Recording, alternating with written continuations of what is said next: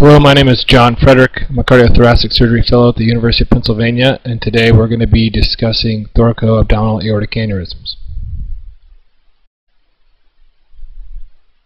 The first successful repair of a thoracoabdominal aortic aneurysm in the United States was reported in 1955 by Etheridge.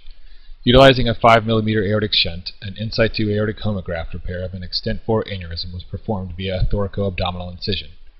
This included anastomoses of the celiac and superior mesenteric arteries. That same year, Charles Robb, an English surgeon, also reported on his experience of 33 abdominal aortic aneurysms, 6 of which required lower thoracic aortic clamping approached via a thoracoabdominal incision. Robb's report predated Etheridge's manuscript, and he is credited with the first description of a thoracoabdominal aneurysm repair. Cooley and DeBakey's initial report of a descending thoracic aortic aneurysm approached via a thoracoabdominal incision in 1953 predated Etheridge's manuscript as well, but this repair did not involve direct manipulation of the abdominal visceral arteries, and thus Etheridge remains the first surgeon to describe such a technique. Shortly thereafter, DeBakey reported on 4 cases similar to Etheridge's patient utilizing aortic homograft as the conduit, concluding that aortic shunting was imperative to success. His subsequent report in 1965 included 42 patients in whom knitted Dacron grafts were utilized as the initial shunt and then converted to the formal conduit by stepwise side branch anastomoses of the visceral arteries. Most of these initial reports involved aneurysmectomy, which prolonged operative times and led to significant morbidity, and Crawford is credited with pioneering the technique of an intra-aortic anastomosis after longitudinal division of the sac. In addition, he also described the technique of a single pedicled visceral segment anastomosis including the celiac, superior mesenteric, and right renal arteries, followed by a left renal anastomosis with sequential reperfusion after the completion of each. His results were superb, with only 1 death in 23 consecutive cases, a mortality rate that is rarely achieved in modern practice. Along with the utilization of cardiopulmonary bypass, hypothermic circulatory arrest, and cerebrospinal fluid drainage, Crawford's approach most resembles contemporary techniques performed at major centers today. Thoracoabdominal aortic aneurysms result from continuous dilation of the descending thoracic aorta extending into the abdominal aorta.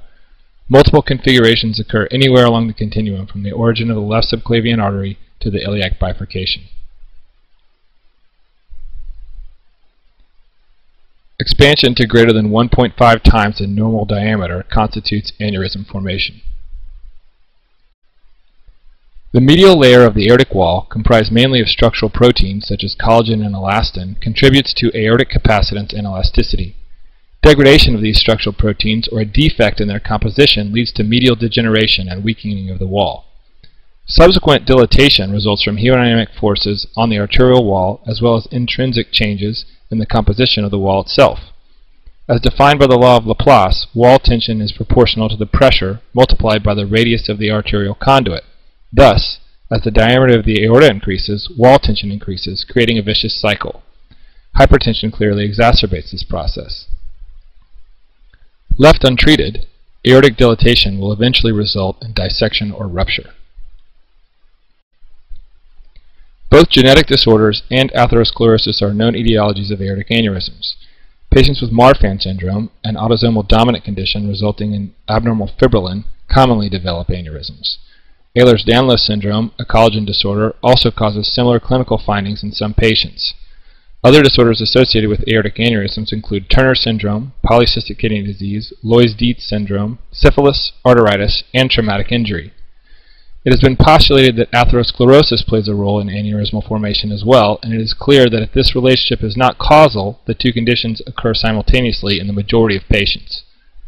The vast majority of TAAAs are the result of atherosclerotic disease, and these are deemed degenerative. Risk factors for TAAAs are similar to those for atherosclerosis itself and include smoking, hypertension, obesity, hyperlipidemia, COPD, and family history. Aortic dissection is another risk factor for development of TAAAs, with up to 40% of patients with chronic dissection eventually requiring repair. Hypertension, specifically diastolic blood pressure greater than 100 millimeters of mercury, seems to be the most consistent risk factor associated with dissection progressing to aneurysm formation.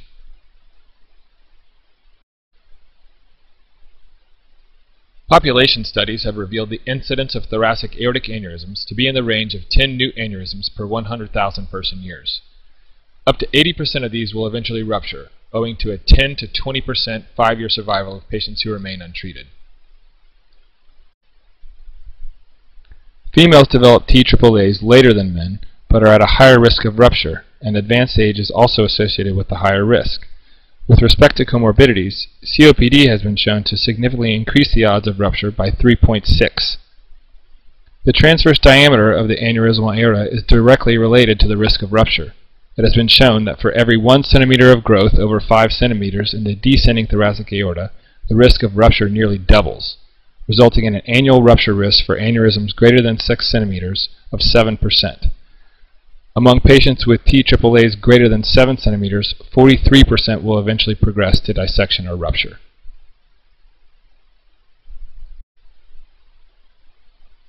In 1986, Crawford described the first TAAA classification scheme based on the anatomic extent of the aneurysm.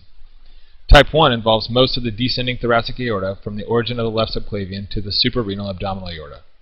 Type 2 is the most extensive, extending from the subclavian to the aortoiliac bifurcation. Type 3 involves the distal thoracic aorta to the aortoiliac bifurcation. Type 4 TAAAs are limited to the abdominal aorta below the diaphragm. Safi's group modified this scheme, adding Type 5, which extends from the distal thoracic aorta, including the celiac and superior mesenteric organs, but not the renal arteries.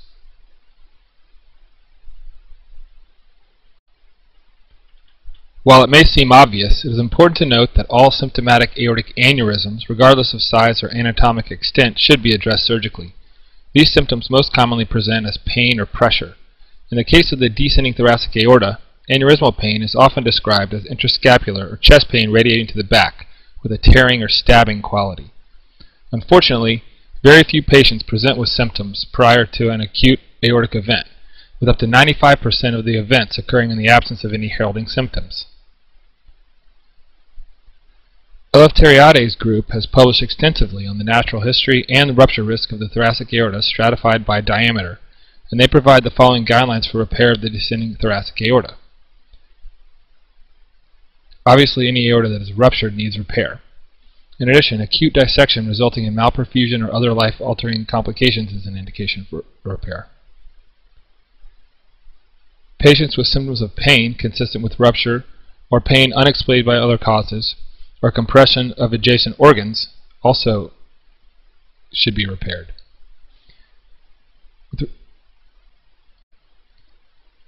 Patients with a thoracic aortic diameter greater than 6.5 cm or in patients with connective tissue disorders with a diameter greater than 6 cm should all undergo repair. Patients with documented enlargement greater than 1 cm per year or substantial growth approaching absolute size criteria should also undergo repair. It is important to note that absolute size criteria must be adjusted in patients of extreme size, and nomograms are available to assist the surgeon in decision-making for these patients. Regardless of the operative approach, an extensive preoperative workup is mandatory. In addition to stratifying cardiovascular risk factors, careful attention must be paid to pulmonary and renal function. Most open repairs require single lung ventilation, so preoperative spirometry is recommended, especially in patients with COPD. Postoperative renal failure has been shown to be the most significant risk factor for early mortality in elective TAAA repair, increasing the risk threefold, and thus careful attention must be paid to pre-existing renal dysfunction. Some authors advocate calculation of the patient's preoperative GFR as a more sensitive predictor of postoperative renal failure. Endovascular repairs mandate an even higher index of suspicion with regard to preoperative renal function given the use of nephrotoxic contrast agents during these procedures.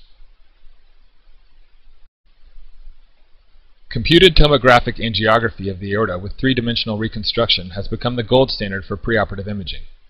This modality is extremely useful in preoperative planning to aid in selection of appropriate repair strategies, especially when considering endovascular or hybrid repairs. The ability to manipulate the 3D image while simultaneously viewing the axial slice is an invaluable tool to assess aneurysmal anatomy. This slide depicts a 3D reconstructed CTA image with perpendicular axial slice designation of an extent 2 TAAA with chronic dissection. After induction of anesthesia and insertion of a double lumen endotracheal tube, central access is obtained and a pulmonary artery catheter is inserted for hemodynamic monitoring. A Foley catheter is placed, and arterial lines are inserted in both the upper and lower extremities to monitor both proximal and distal perfusion during aortic clamping in cases where left heart bypass is used. Lumbar cerebrospinal fluid drains are used routinely for extent 1 and 2 repairs, maintaining the intrathecal pressure at 10 millimeters of mercury or less. In the majority of cases, and especially in cases of extent 2 repair or those requiring hypothermic circulatory arrest, cranial and peripheral electrodes are placed for monitoring of somatosensory or motor evoked potentials to assess intraoperative spinal cord protection and perfusion. With regard to extracorporeal bypass or circulatory support for TAAA repair, a variety of strategies are employed. Most groups advocate left heart bypass at a minimum, and it is generally accepted that decompression of the proximal circulation in conjunction with distal perfusion of the abdominal viscera, spinal cord, and lower extremities ameliorates complications associated with ischemia, such as generalized metabolic acidemia, acute tubular necrosis or overt renal failure, and paraplegia. This is undertaken by cannulation of the inferior pulmonary vein in any site distal to the aortic clamp site, from the descending thoracic aorta to the common femoral artery. Our preferred method of left heart bypass includes left atrial drainage via the left inferior pulmonary vein, and arterial inflow by cannulation of the iliac system after exposure to the bifurcation. This provides adequate retrograde flow to the visceral segment and the spinal cord via the internal iliac system, and antegrade flow to the bilateral lower extremities. At our institution, we more commonly employ partial cardiopulmonary bypass, electing to cannulate the left femoral vein with an extended venous cannula that is advanced to the level of the right atrium, and arterial inflow as described previously. This strategy avoids issues with right heart strain and is especially advantageous in patients with inadequate pulmonary reserve who may not tolerate single lung ventilation. We believe the advantages of this approach outweigh the additional inflammatory insult resulting from membrane oxygenation. In cases where a proximal clamp site is not feasible, and thus circulatory arrest is mandatory for construction of the proximal anastomosis, we utilize the same cannulation strategy, but proceed to hypothermic circulatory arrest with subsequent total body retrograde perfusion. This enables a uniform strategy for all TAAA repairs, streamlining the process for the surgeon and the entire operating room staff. In addition to circulatory support, multiple adjunctive measures to combat ischemic injury of the abdominal viscera and the spinal cord are advocated. Permissive or active systemic hypothermia to 32 degrees Celsius, depending on the method of circulatory support, is universal. Additionally, Caselli and others advocate cold crystalloid renal perfusion, citing a reduction in postoperative acute renal failure. Cold crystalloid perfusion of either the intrathecal space or segmental arteries to achieve selective spinal cord hyperthermia has been described as well, but is not performed at most centers. Cerebrospinal fluid drainage is another well-established strategy to reduce perioperative spinal cord ischemia and resultant paraplegia. An upper lumbar drain is placed preoperatively, and CSF is intermittently drained to maintain the intrathecal pressure at or below 10 millimeters of mercury. This adjunct is continued into the postoperative period until the patient has manifested intact lower extremity neurologic function. The incidence of postoperative paraplegia is significantly reduced by this method, as multiple studies, including one meta-analysis, have shown. Selective visceral perfusion is also advocated by some authors. This is accomplished by utilizing balloon-tip catheters and a separate arterial inflow circuit from the bypass pump to perfuse the celiac and superior mesenteric vascular beds with oxygenated blood, particularly when performing the reattachment of proximal thoracic aortic segmental arteries.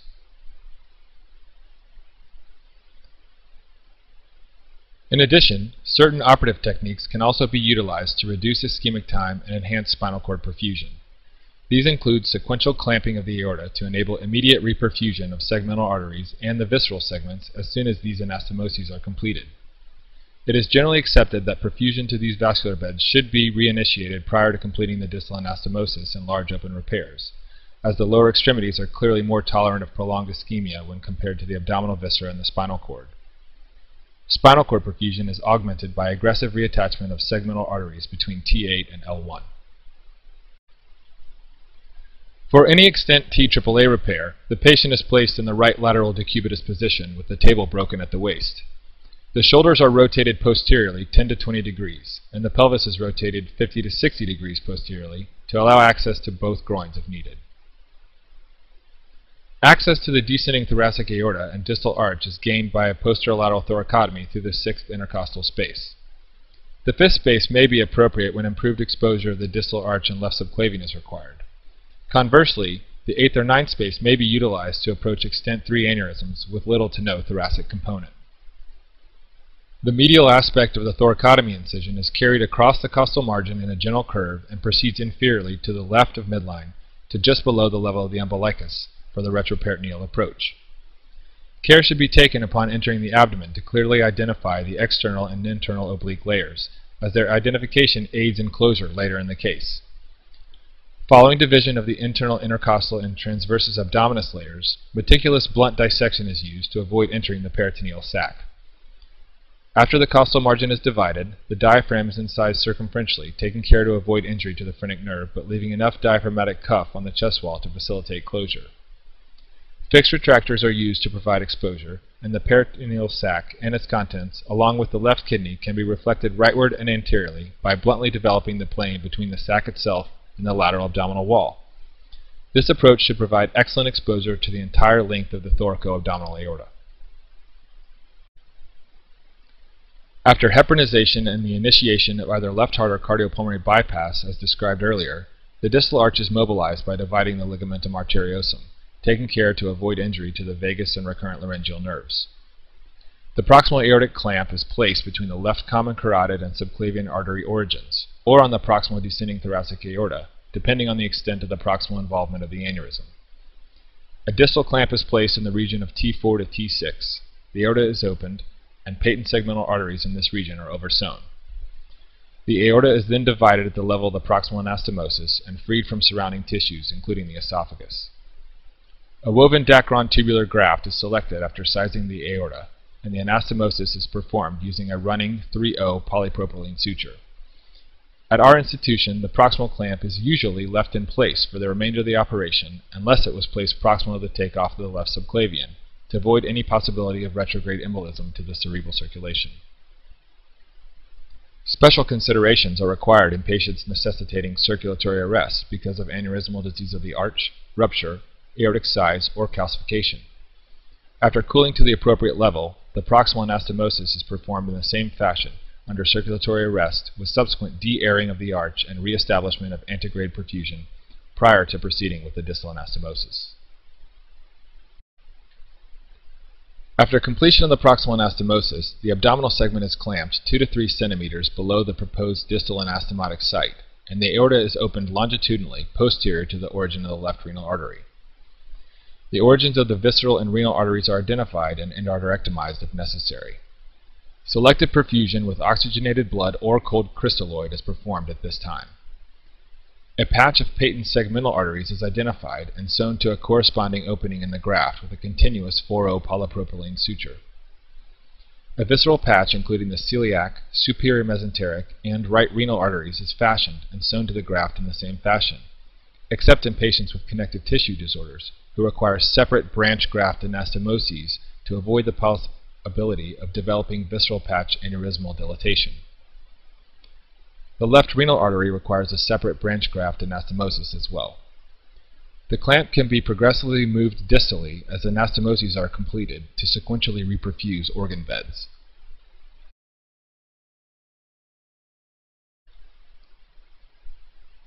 Variations exist depending on the extent of the aneurysm. Extent 1 aneurysms can usually be repaired with a beveled anastomosis to the abdominal aorta just above the visceral segment.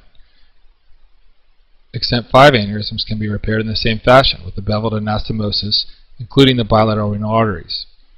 This slide depicts representations of open repair techniques of extent 1 through 5 TAAAs.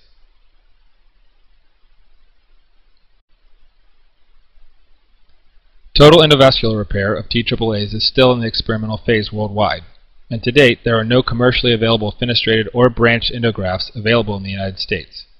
Initially, enthusiasm for total endovascular repair was lacking due to the fear of spinal cord ischemia resulting from the exclusion of intercostal and lumbar arteries, but these fears have waned with the progression of successful endovascular treatment of juxtarenal AAAs.